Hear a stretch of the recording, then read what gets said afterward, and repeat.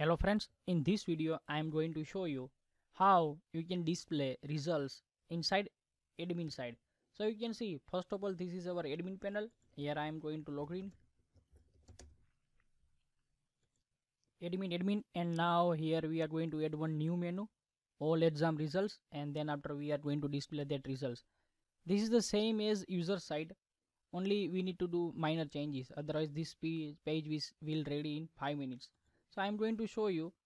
First of all, I am going to open this admin panel. Here I am going to add new page.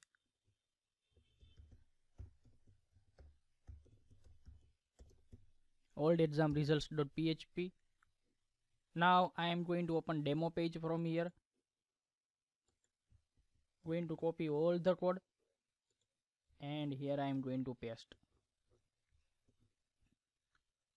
Now here I am going to do session start, and now we are going to include connection file here.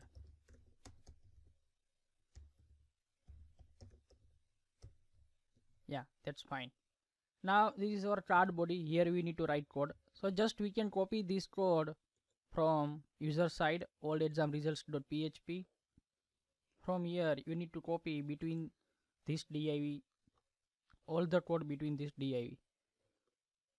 So I am going to copy and just paste here. And now what you have to do, only you need to remove this where, because here we want to display all exam results, not particularly by user, that's why. Now we need to add this page in our menu. So now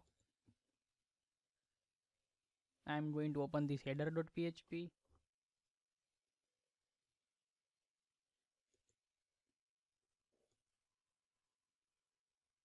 Oh,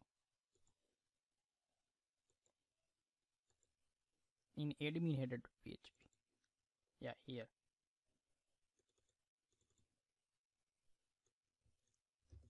Here I am going to add one new menu.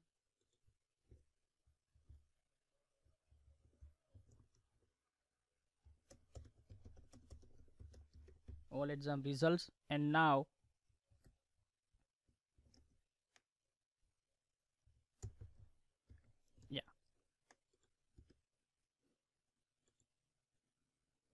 yeah, here you can see we got results.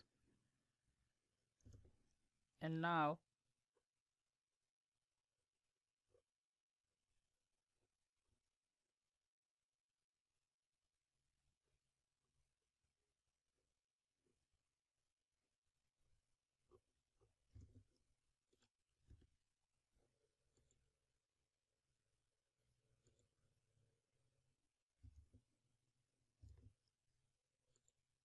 here we need to remove this dashboard. So I'm going to check. Yeah, in this page